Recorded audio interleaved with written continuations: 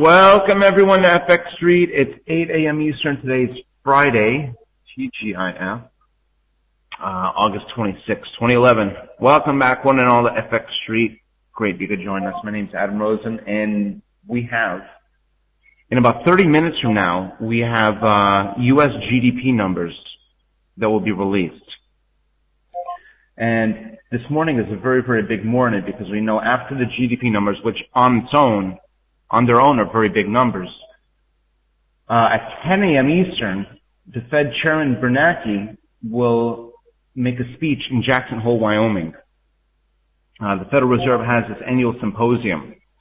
Last year, that's where all the Fed presidents have a chance to get together and discuss monetary policy. Now, typically, this is not something.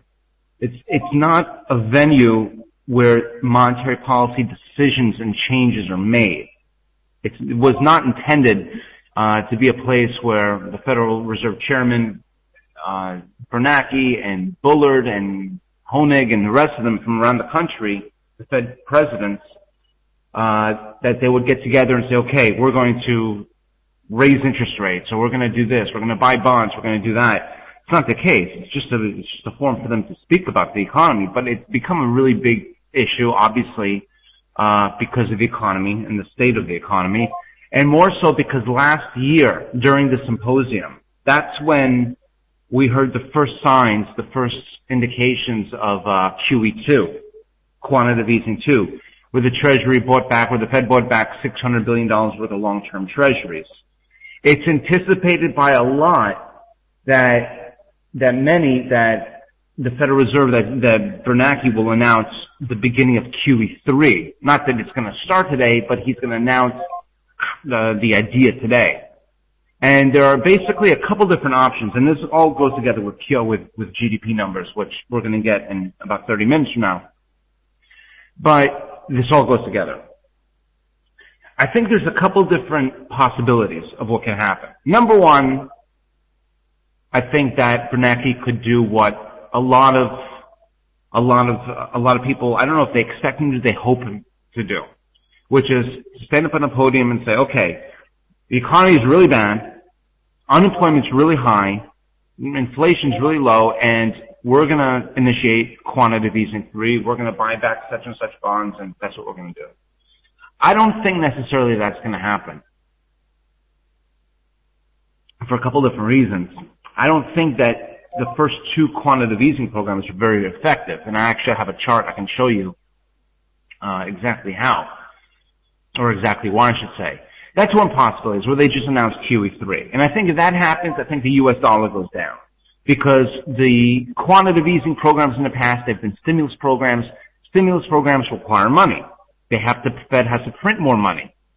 Well, to print more money, it means that it dilutes our dollars. Every dollar that I have becomes a little bit less valuable every time the Fed prints more money because my dollars have more other dollars to compete with to buy the same food, goods, and services. That's why, as the dollar's gone down over the past couple of years, partially as a result of the stimulus plans, that's why commodity prices have gone up so much. So I think if QE3 is announced, I think you see the dollar go down. I think the other possibility is Bernanke says, you know what, we have a number of different ideas.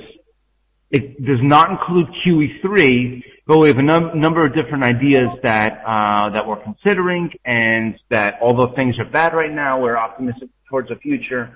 Basically, he doesn't give us a very big announcement, but he says, you know what, things will be better. Which I think is maybe, I don't know if it's the best solution, but I think it's maybe that's what a lot of people just want to hear. Is that the chairman of the Federal Reserve says, you know what, things will be better. We know unemployment is at 9.2% or 9.1. We know GDP numbers as of the first quarter were barely positive, and only the latest CPI numbers are actually starting to show any kinds of gains.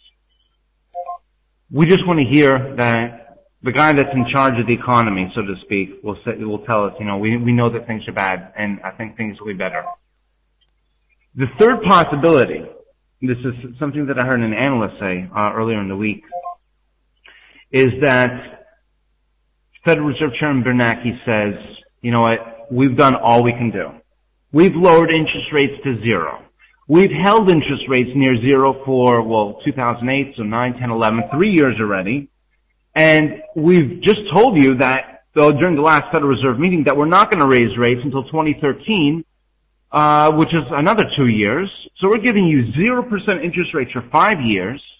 We've initiated quantitative easing 1, quantitative easing 2, that TARP program, the Trouble Asset Relief Program. We've done everything we can do. That's to the extent of monetary policy that we can do. We can't do anything else.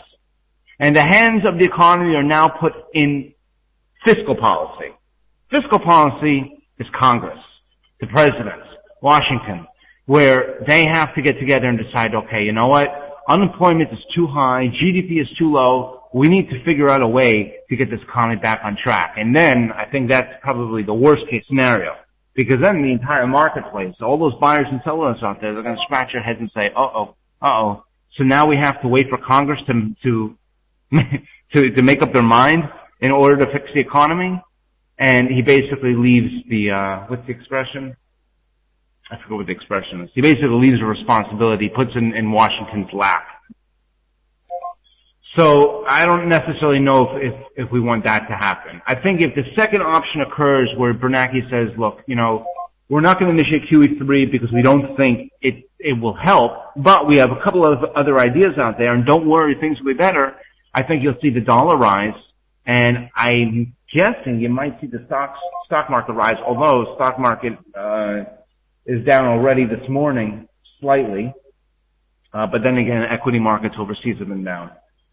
And the stock market's a lot more of an illogical market. Right? If you really want to look to the truth, look to the bond market. That's going to give you a much better idea of what we're looking at. Really quickly, let's take a look at some of the big stories today. Again, GDP numbers are in 30 minutes from now. There's so much going on.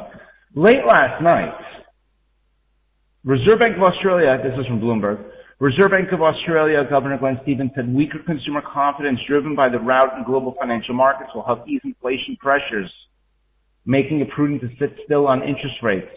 Inflation, this is a quote, inflation bears careful watching, but we can keep it under control, Stevens told a parliamentary committee in Melbourne. It would be reasonable to anticipate that the decline in confidence arising from the recent events internationally may well dampen demand somewhat compared with the outlook set out in the statement on monetary policy published in early August. Stevens basically said, he says, Stevens put the bank in a neutral policy, said by interest rate strategists. What's important about this is that if you remember, not too long ago, in the past couple of weeks, we had employment numbers in Australia. Unemployment went from 4.9 to 5.1%. And that's significant because we usually look to Australia as a source of strength. We usually look to Australia for some sort of optimism. When things are bad in Europe and in the US, we can always kind of count that unemployment, this is over the past couple of years, will go down in Australia and growth will continue to increase. Of course, the commodity prices, high commodity prices certainly benefit the Australian economy. It's not the only component, but it certainly is a big factor. When all of a sudden we see unemployment in Australia go up from 4.9 to 5.1%, that was unexpected, and kind of got nervous because then that source of strength starts to not look so strong. It's the same way I feel when I see the zoo and IFO numbers earlier this week. The IFO is what the investor confidence numbers, and the zoo is the business confidence numbers. Both of those numbers, which are German numbers, decline. And we look to Germany as a source of strength within the Eurozone. I mean, after all, all along, while we've seen weakness in debt contagion crisis in Greece and Ireland and Italy, etc., we say, well, at least the German market's strong, at least the German economy is strong. When the strong market starts to weaken, then we start to get worried.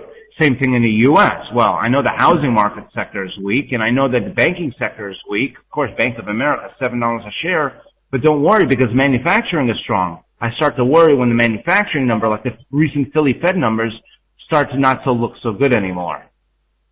So from Australia to Germany, to the manufacturing sector in the U.S., we've seen the sources of strength begin to weaken. Now, two things can happen. These sources of strength can become strong again, or we're going to have to look somewhere else for some strength. That was earlier today, and basically, getting back to Australia really quickly. After the unemployment rate ticked up in Australia, there was a Goldman Sachs Australia division, I think, analyst that predicted that the Reserve Bank of Australia would reduce interest rates twice this year. They're at 4.75% right now. Reserve Bank of Australia, and I think that's why you saw some weakness in the Aussie over the past couple of weeks, because it was not him alone. There was quite a few calls out there predicting that the RBA would cut rates. Well, Governor Glenn Stevens last night said, you know what, things are bad, but they're not that bad. We're not going to cut rates. On the tape, Fed's Plosser is speaking. 3 elements to dissent, too pessimistic on the economy, would have preferred to sit tight for a bit. Forecast for 2012 has not changed much, will be a slow recovery. Monetary policy has been extremely accommodative. If deflation was a risk, then action would be called for. He says a lot can happen in 2 years, and the changing language was inappropriate. There is some dissent. There's some argument within the Federal Reserve. Usually they're all on the same sheet of music. The big change, if you remember, I was waiting for GDP numbers, another 20 minutes or so. The big change in the language, we spoke about this during our last central bank review webinar here, is that in the past, see if I can remember this language, during when was the previous Federal Reserve meeting? I think that was in June. They basically said, you know what, things are not so good, and things are probably not going to get that much better soon, and we're going to keep rates low for an extended period. An extended period. That's the Federal Reserve, central banks typically always uses vague language because they don't think it's a good idea to peg, the economy down to a specific date or a specific number, specific, GDP, to say, you know what, we think things are bad until GDP crosses back above 3%, or we think things bad until unemployment is below 5%, because that, it sort of boxes the economy into, it pegs the economy to numbers, which is not good. They like to use a vague language to give us a general sense of where we are, but yet to still convey there are a lot of factors at work that go into our decision. We're not going to simply raise interest rates because GDP goes above 3%. Well, they used the words extended, we're going to keep rates low for an extended period. They changed that language during the last Federal Reserve meeting from extended period, they changed it to mid-2013. They did exactly what they usually don't do, which is put a very quantitative or qualitative, which is it? A very specific date, a very specific figure on the economy. They said, we're not going to raise rates until 2013. And I've been thinking about this a lot. I don't know exactly why they may have done this. I mean, one idea is that the Federal Reserve says, we want to give people all the confidence in the world that we're going to have low interest rates, and now is the time to invest in the U.S. economy. Now is the time not to buy bonds, but to buy stocks. Not to sit in cash, but to start new businesses. So you're going to have low rates until 2013, but I don't think that accomplishes the job. If that's and these are very smart individuals. I'm just guessing. But if that was their intention, I don't think it was executed very well. And I spoke about this during the last webinar, I think. And talk about it again. I spoke to a friend of mine recently that works in the real estate business. It's a mortgage broker. And basically, my friend, I asked my friend, I said, listen, you're a mortgage broker, you see all the action that goes on in the real estate market. Are people buying? I asked my friend, I said, are people buying in the U.S. yet? And my friend said, not yet. I said, but there's low interest rates. People should jump on these low interest rates. My friend said, there's a phenomenon in the real estate industry that people do not rush to buy property, homes, apartments, etc., when there's low interest rates. They rush to buy when there's low interest rates, and then there's the real threat, the real risk that interest rates are going to go up. Because if I tell you that there's low interest rates now, we could buy tomorrow, we could buy next week, or maybe next year. The Federal Reserve has told us, hey, we're keeping rates low until 2013, which means if I want to buy a house, there's no rush for me. I don't need to buy a house now. I can wait until 2013 to buy a house. In fact, I think I'm definitely going to wait until 2013 to buy a house because I don't think the housing market's going to go up that quickly. And we know interest rates are staying low at least until 2013. So what's the rush? That's what the Federal Reserve is basically telling us. What's the rush? Now, like I said, these are really smart guys. So I sort of assume that there's a bigger picture in mind. But I don't think that the catalyst to spark the economy into life is going to be the result of giving us more cheap money, and it's not going to go, and rates are not going to go up for a long time. There's a much more sophisticated reason behind it. So I'm just looking at the news tape. Fed's Plosser is speaking, so I'm just going to read the headlines here. Global uncertainty having detrimental impact on our economy. If major recession will affect our economy, he's on CNBC right now. No financial crisis being created for the U.S. We will continue to support dollar funding issues. No short-term concerns about inflation. Monetary policy is not free. I kind of agree with him. Every action will have costs. This will be a long, slow slog. He says the debate over the debt ceiling was not helpful. We need a fiscal plan in place that is sustainable. That makes me kind of nervous if he's forecasting that the Federal Reserve is going to put the responsibility in the hands of Congress in Washington who determine fiscal policy. Politics generates a lot of language that seems extreme. That's true. We are polite internally, but we have debates. We worry about the same things that the public does, and that should make the public feel better. I feel better already. Okay. What were we talking about?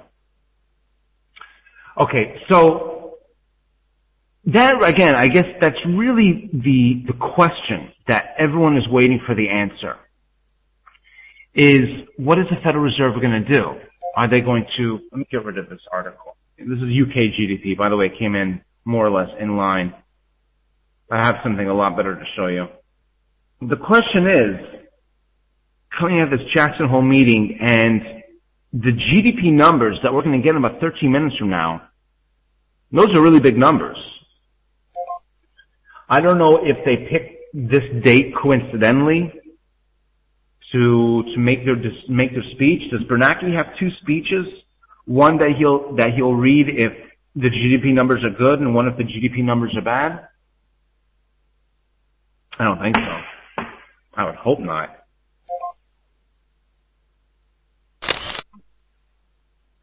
If the GDP numbers are good, does that mean he's less likely to give us QE3?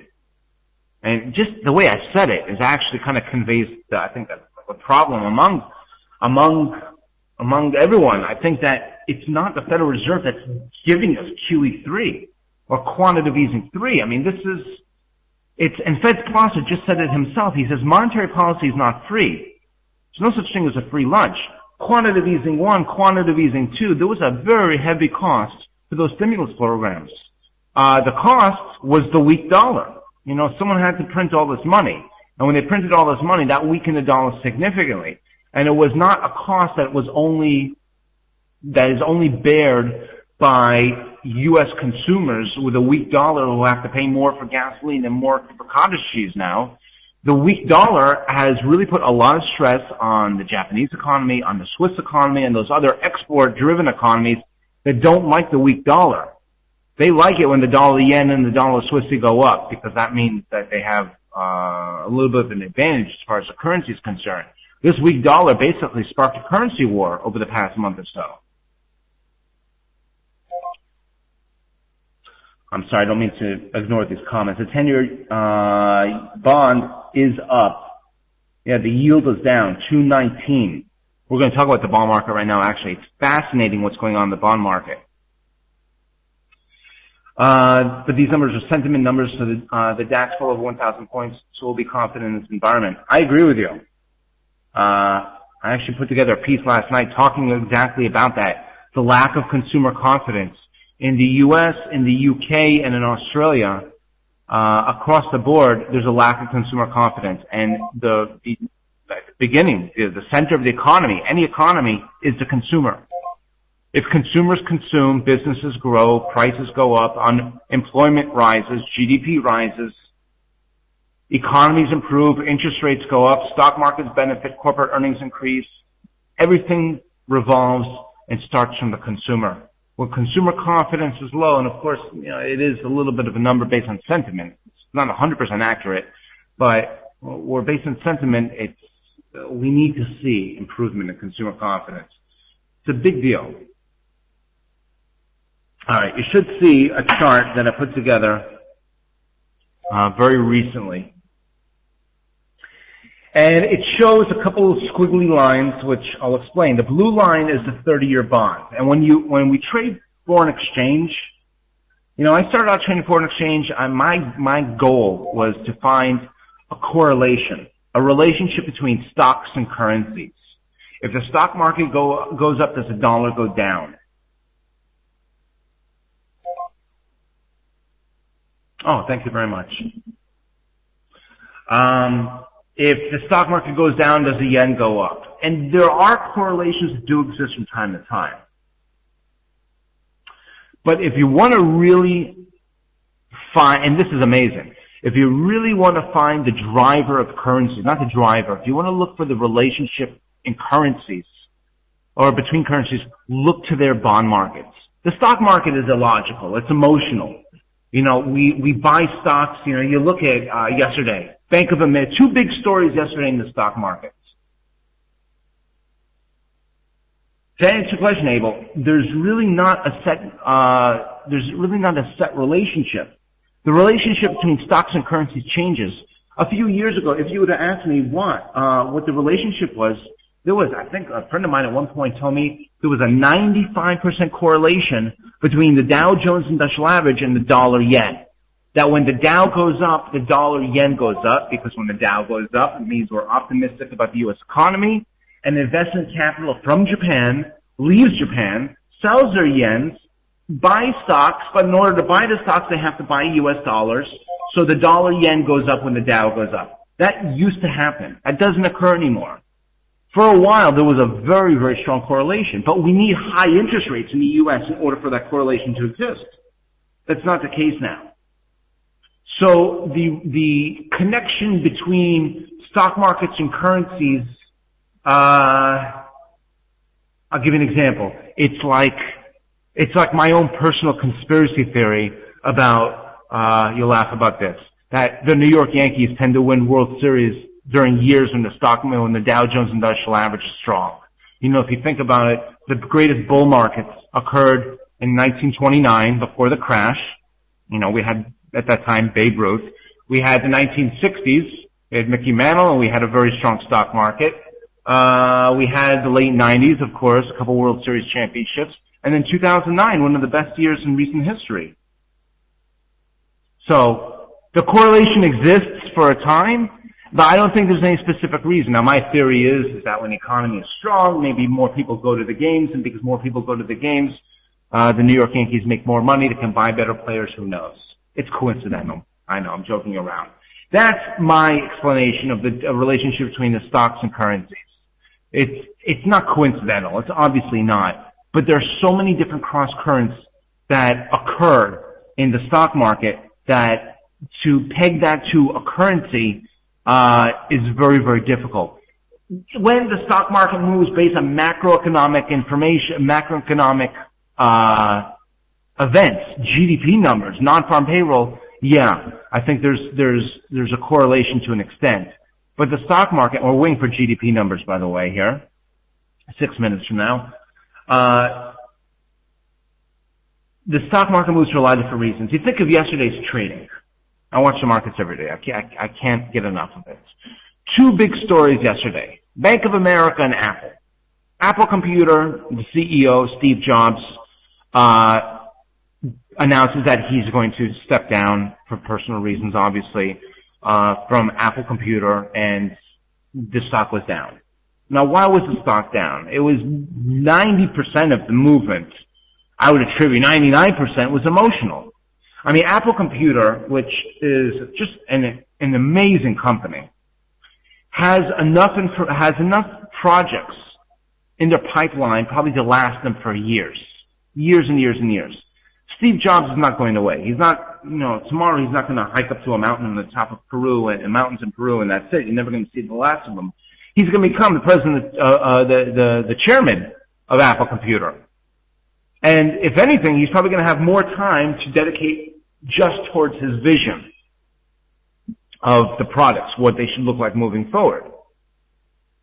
And of course, there's a lot of other people involved in Apple Computer. I know Steve Jobs is definitely the visionary behind Apple, but, in order for them to create the iPhone, that is something that has been in the pipeline for a long time. So even if Steve Jobs stops working tomorrow, they have enough to last them a long time without having to create any new ideas. But the stock was down. Stock was down because everybody loves Steve Jobs. I love him too. I think he's great. Bank of America. Bank of America was up yesterday because Warren Buffett announced that he's going to buy a piece of Bank of America. And immediately people said, wow, Warren Buffett, he's one of the most successful investors in the history of investing. And as a result, Bank of America is definitely not going out of business, and this is a really good buy. If Warren Buffett's buying, then I'm buying. And there's a funny story that Warren Buffett made his decision to buy Bank of America while he was sitting in the bathtub. I don't know if that makes any difference at all. Warren Buffett, if you look at the deal actually, and the stock was up. The stock was about 25%, I think, yesterday, 24% at one point. It went from 7 to 8 and to $8.30, something like that. But if you actually look at the deal's not so good for Bank of America. It's actually a pretty expensive deal for Bank of America. Warren Buffett's not buying stock. He's buying warrants. Warrants are, and this takes me back to my early Series 7 days, warrants are notes issued by a company that get a lot more priority. When a company gets in trouble, the stockholders, the common shareholders, that's why they're called common stock, we get out last when a company gets in trouble. You have the preferred stockholders, the preferred bondholders, then you have the common bondholders, I think it's called, and then you have the common stockholder, or preferred stockholders and then the common stockholders. When a company gets in trouble, if Bank of America tomorrow says we're going out of business, the preferred bondholders, they get their money first. Then the common bondholders, then preferred stock, then the common stock. I believe that's the way it works. Common stockholders get out last, if there's any money left to split up. Warrants get a very high priority. Warren Buffett bought the warrants, which means he's taking the safest route possible. I mean, if he really believed in Bank of America, why would he buy the warrants, which lock him in for, I think it's only a 6% yield, only until 2012. Next year he's getting out of his investment. He's going to make a 6%, and that's that. Now, that's Warren Buffett style. He loves to look at a company from a fundamental point of view and make sure that, hey, the company's strong. It's a value play. He loves buying these value plays and holds them for a long time. He's not looking for 600,000% return. As far as Warren Buffett's thinking, well, if I keep my money in the bank, I get 0%. Or I can buy the warrants of Bank of America, which are a very safe way to invest in Bank of America. I'll get 6% and get out next year. But the stock was up. Stock market's emotional. My point being is, if you want to look to the dollar, look to the U.S. bond markets. If you want to look to the euro, look to the German bond markets. We're expecting GDP numbers any moment now. Let's take a look at the bond markets. Let's compare this here. The 10-year U.S. bonds currently pays 1.79%. Whoops. I wish 12.79. Sorry. That's 1.79. Correction. Okay. Well, I just heard some numbers here. Then I'll explain the chart I wanted to show you. Alrighty. Okay, this is from FX Street. GDP was expected at 1.1%. The previous number was 1.3, below expectations, 1.0%. A little bit of a disappointment. We're going to take a look at the charts in a moment. Oh, here we go. Second quarter preliminary GDP 1.0% versus advanced GDP of 1.3. That's less. Second quarter consensus of 1.0. All right, the FX Street calendar has the consensus of 1.1%. The Dow Jones News Tape has a consensus of 1.0. So we're more or less, we're going to see a little bit of variance over time between sources. It's in line to a little bit of a disappointment. Second quarter preliminary real final sales up 1.2 versus advance of 1.1. That's a little better. PCE price index up 3.2 versus advance of 3.1. 2.2 versus advance of 2.1 on the second quarter preliminary core PCE price index. These are just different ways of looking at the GDP. Preliminary purchase price index up 3.3 versus the advance of 3.2. That's a little bit better. Chain weighted price index of 2.4 versus 2.3. Corporate profits up 0.8 versus, that looks like a disappointment unless I'm reading this wrong. Second quarter profits up 0.8% versus 8.7% in the first quarter. Is that right? We went from 8.7 to 0.8? We went from 8.7 to less than 1%? Let's take a look at the market to see how it's interpreting it. It's always difficult when there's multiple layers of these numbers.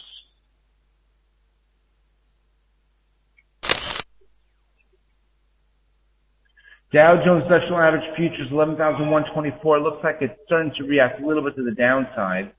Here's the dollar Swissy, a little bit stronger. Dollar yen, a little bit stronger, meaning we're just upticking to the smallest degree. Gold sometimes gives us the answer here. Gold, stronger as well. I would say it's inconclusive at best at the moment. Because dollar is ticking up and gold is ticking up, it's not conclusive. Yeah, the dollar Swissy here.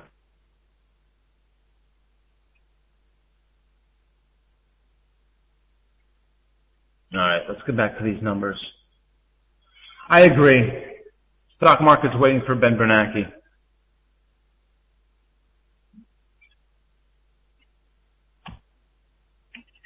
I mean, the number was not horrible and it was not great, except for those corporate profits. And I'm kind of curious if maybe,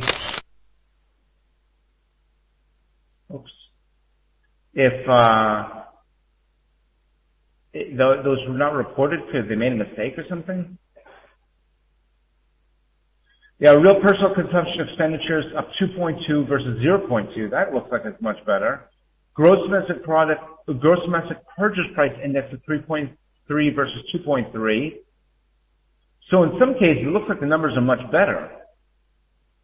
But in other cases, a little bit of disappointment. All in all, I think it's a little bit of better. The question is, what speech is Ben Bernanke going to use?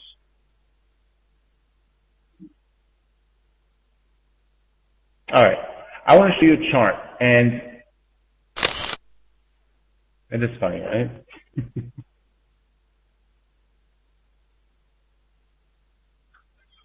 Let's look at the bond market, by the way. We said it was 1.79% on the 10-year bond before the number. I'm sorry, it wasn't 1.79%. It was down 1.79%. The bond market is now down. U.S. 10-year bonds, if the U.S. 10-year bond was 1.79%, which it still is, by the way, 10-year bonds, hey, the yield is at 2.19%, down I always look at the percentages, down 1.9% for the day, 7.9% for the day. We're at 219.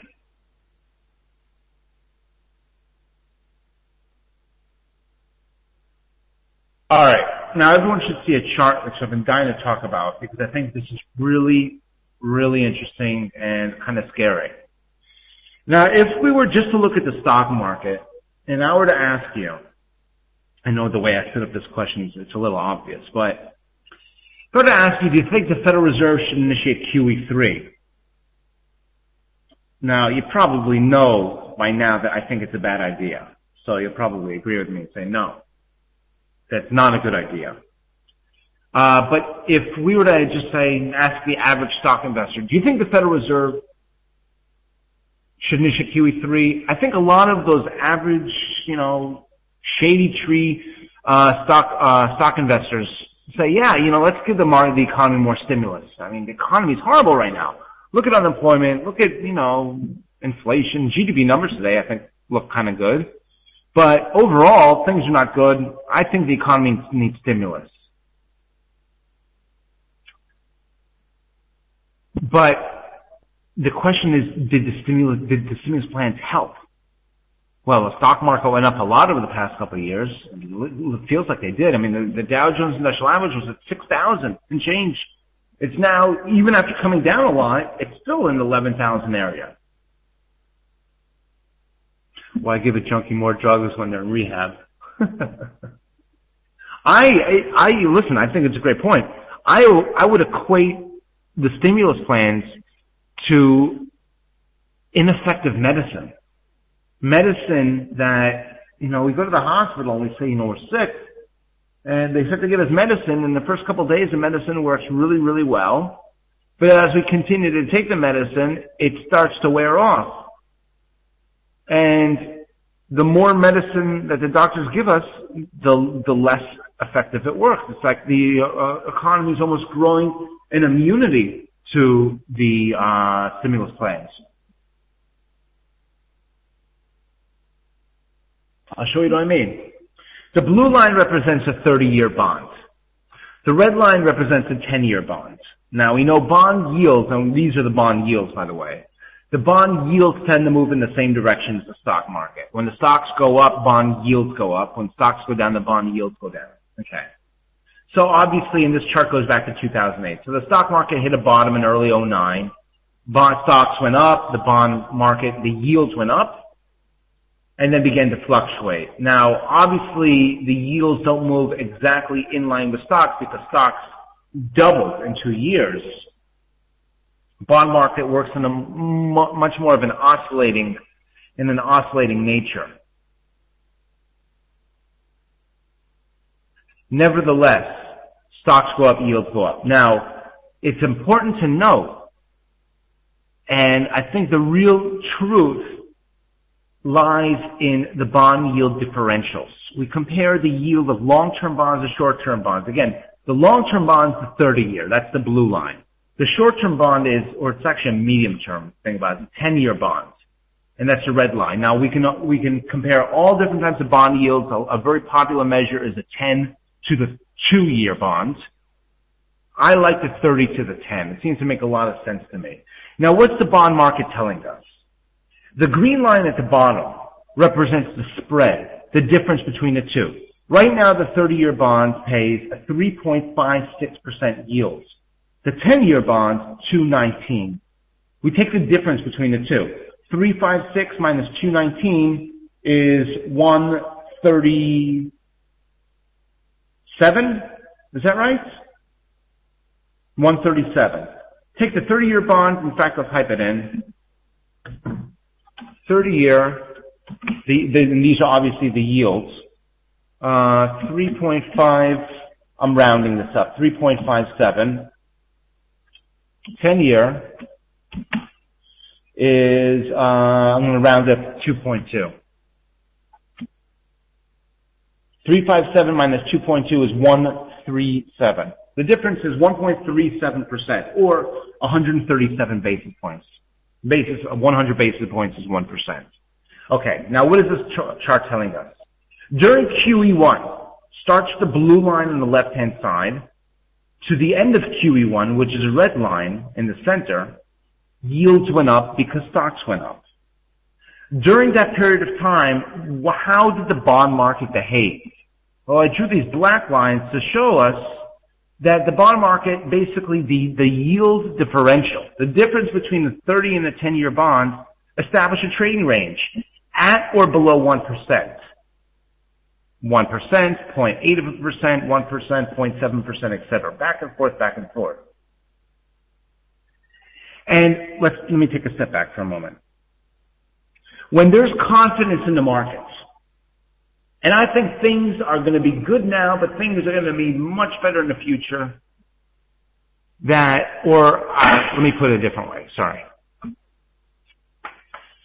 If I think things are generally going to improve, it's natural to assume that the long-term bonds will pay us a higher yield than the short-term bonds. We can see this because the blue line is higher than the red line. The 30 year is higher than the 10 year.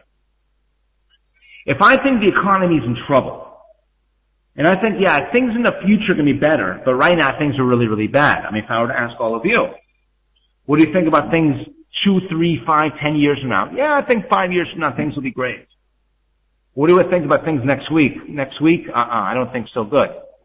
That's why the yields on the short-term bonds drop more than the yields on the long-term bonds when things seem bad now, but still things will probably be better in the future. When that occurs, the yield differential, the green line at the bottom, goes up. Notice during QE1, and the reason why we have quantitative easing is to give us confidence in the markets. Notice during QE1, we had a trading range. Because the market, which is all of us, buyers and sellers, said, you know what, things are bad right now, but don't worry, the Federal Reserve is giving us quantitative easing, it's giving us stimulus, they're giving us medicine. So yeah, things are bad now. We think it'll probably be a little bit better in the future. And we're gonna buy, the short-term bonds. We're probably gonna buy a little bit less of the long-term bonds because I don't feel so safe about buying long-term bonds. I feel a little bit safer about buying short-term bonds. But overall, my feeling of safety and fear is more or less stable. What happened when quantitative easing 1 ended? All of a sudden the bond market, which remember, stock market's emotional. Stock market thinks about Bank of America and Warren Buffett and Steve Jobs and their Apple computers. Bond market doesn't care. Bond market cares about GDP numbers and interest rates and unemployment numbers. Now, when quantitative easing 1 ended, which was after this red line, which was approximately April of 2010 through December of 2010, remember QE2 was announced, so maybe the bond market moved in anticipation before QE2, but this space right over here basically represents no quantitative easing. What happened when the doctor took the medicine away? All of a sudden, that yield differential went up. We went from a range-bound market to a breakout market. Now, the breakout is not the stock or the bond market. It's a differential between the yields.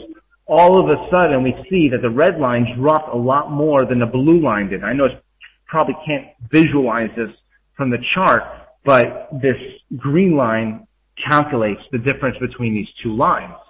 That went up. Because as soon as the quantitative easing 1 ended, all of a sudden the market says, uh-oh, quantitative easing is over and I still feel sick. I'm not buying long-term bonds. I'm only buying the short-term bonds. That's why the yield on the 10-year bond is 2.19, 2.2. 2%, 2.5%. Those are very, very low yields. You look back to the middle days of 2008, the 10-year bond paid 4%. And that was in 2008. Those are very bad times. And the 10-year bonds paid 4%. Exactly. We're talking about the U.S. Treasury bonds. Sorry if I wasn't specific. Yeah. U.S. Treasury bonds. Corporate bonds, they'll take into consideration, obviously, corporate risk. And municipal bonds will take into consideration municipal and state risk. So I like to use the Treasury bonds as the barometer. Well, then we got QE2. QE2 occurred, and the bond market says, whoa, thank goodness. Now we have a little bit more stimulus. The doctor's giving us more medicine. Let's stabilize out. But I want you to do something. I want you to compare QE1 to QE2. QE1, the yield differential was at or below 1% over here, trading range. Now QE2, which just passed, differential at or above 1%. The yield differential between quantitative easing 1 and quantitative easing 2 actually widened. The 30-year bond, or I should say the 10-year bond, pays a lot less now than it did during quantitative easing 1. And I don't even mean now, I mean during quantitative easing 2. Have things gotten better? The bond market is actually telling us that it thinks that the economy was worse off, in a worse position during QE2 as opposed to QE1. Then what happened when QE2 ended June 30th? When QE2 ended June 30th, all of a sudden the bond market says, uh-oh, now we're really in trouble. The doctor gave us medicine in QE1. It stabilized the patients. Didn't make us feel very much better, stabilized us. QE1 ended. Then all of a sudden the patient got really, really sick. Doctor gave us more medicine. It was less effective during QE2. Then the doctor took that medicine away. And after QE2, started to get really, really sick. If we get QE3, what can we expect? Well, it's logical to believe that, I don't think that it's going to magically lead us to any sort of fantastic recovery. The best we can hope for is that the bond yield differential will widen even more. Now, what does a bond market look like during a healthy economy? You'll see the 10 and 30-year bonds very close together. That's basically what I was alluding to. Yeah, the patient may die. Once in a while, and I don't have it on this chart, but it's fascinating to see. Once in a while, you'll see an economy that is so unbelievably strong. I'll ask anybody if you know what the term is, what this is called. What do you call the bond? I'll give you a hint. The bond curve, when the economy is so strong that the short-term bonds actually give you a little bit of a higher yield than the long-term bonds. When things are so good now that, yeah, things will be better in the future, but they can't be as good as they are now. It's called an inverted yield curve. An inverted yield curve occurred in 2006. Negative yield spread. Yeah, basically. And it occurred in 2006 when the 10-year bond actually paid a little bit of a higher yield than 30-year bonds. And if this chart goes back to 2006, you would have noticed that this red line was above the blue line. It forecasts, after a very strong economy, it forecasts a recession. It's a signal that we saw in 2006. It doesn't happen very often. I think it also occurred in the year 2000. Now, we don't need to see that now for the economy to signal a recession. We're technically already in a recession because the 10-year is so far below the 30-year. But what we want to see as a symptom of a recovery, in order for things to get better, we want to see the differential decrease. So every morning when you wake up, you turn to the charts and you go through your daily activity as far as, we all have it, the charts that we set up, the news that we read, etc. Take 2 seconds. Subtract the 30-year bond yield from the 10-year bond yield. Right now, 354 versus 218. What did I say before? So 357 yield went down on the 30-year went to 354. And the 220 went down to 218. So 354, actually 355, went to 357, 355 went down 2 basis points. The 220 went down to 218. So that yield spread has maintained at 1.37% differential. Both yields are going down because I'm assuming stock futures are going down as well. I want to go back to our comments, but I don't want to ignore any of them. As long as there's no creativity in the U.S. industries to create good products and good jobs, Bernanke has to feed the lazy, probably earn money stock. Yield differentials, single best correlation to FX. I agree. If you were to plot the U.S. dollar to these yield differentials, I don't think it's gonna fall in a one-to-one exact correlation, but I think it's gonna be a lot more helpful than simply looking at the stock market. And if you happen to trade stocks, it's definitely in our best interest to watch the bond market. You take a look at the stock market yesterday. The stock market opened up strong, and bond yields were strong, but some late in the morning, bond yields turned negative and the stock market continued to go up. I was literally sitting there asking myself, why are yields negative now when stocks are up? And the next thing you know, the stock market went from going up, I think we were up 60, 70 points, I forget at one point, to down 100 something. Stock market's emotional. It's going to focus on certain stories, certain industries, and it's not weighted equally. I believe I saw yesterday the statistic, the Apple computer stock represents 3% of, was it tech holdings? I forget, or the S&P 500? I forget. It's a very large component of a lot of indices. Represents, I think, 10% of the NASDAQ 100. I think it represents something like, I could be wrong, 15% maybe, or 5% of all mutual fund holdings. If you take a look at your mutual funds, this is a scary thing. If you own mutual funds and stocks, take a look and see how many of your mutual funds own Apple Computer. Now, it's a great company. I don't think there's any big fundamental change based on the Steve Jobs news, but if anything were to happen to Apple Computer, that would bring down the stock market disproportionately because so many of us own Apple in stocks and in mutual funds and in pension plans. It's not the bond market. The bond market, we take a look at the 30, we compare it to the 10-year, and that's what we have. Do bonds correlate with gold? Well, we know the dollar has a very strong inverse or opposite correlation with gold. When the dollar goes down, we tend to buy gold as an inflation. Now, when the dollar goes down, yields tend to go down. So we could say, yeah, when yields go down, gold goes up, but it's not a perfect correlation because the dollar does not always move in line with the bond market does not necessarily move in line with the dollar. The dollar moves in anticipation of higher interest rates, and yeah, the bond market works that way too, but the bond market's also reacting to the stock markets. So there are correlations.